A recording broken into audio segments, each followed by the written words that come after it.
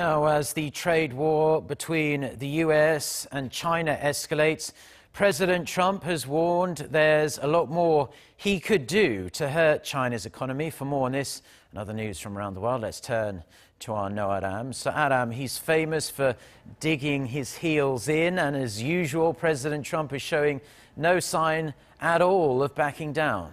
That's right, Mark. In an interview on Fox News on Thursday, President Trump praised his tariffs on Chinese imports. He said they've had a, quote, big impact in damaging China's economy, claiming it has gone down substantially. Washington has so far imposed tariffs on $250 million worth of Chinese goods, with Beijing retaliating in kind. President Trump added he could do a lot more if he wanted to, but said he would prefer Beijing come to the negotiating table.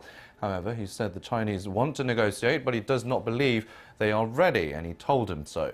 He also blamed previous US presidents for allowing China to pursue unfair trade practices and said he had to tell Beijing, quote, "it's over." Despite the rhetoric, Trump and Chinese President Xi Jinping are reportedly set to meet soon to try and diffuse tensions. The Wall Street Journal, citing officials in both countries, reported Thursday that the two leaders will meet at the G20 summit in Argentina, happening late next month. The meeting was said to have been pushed by US Treasury Secretary Steven Mnuchin and White House economic advisor Larry Kudlow.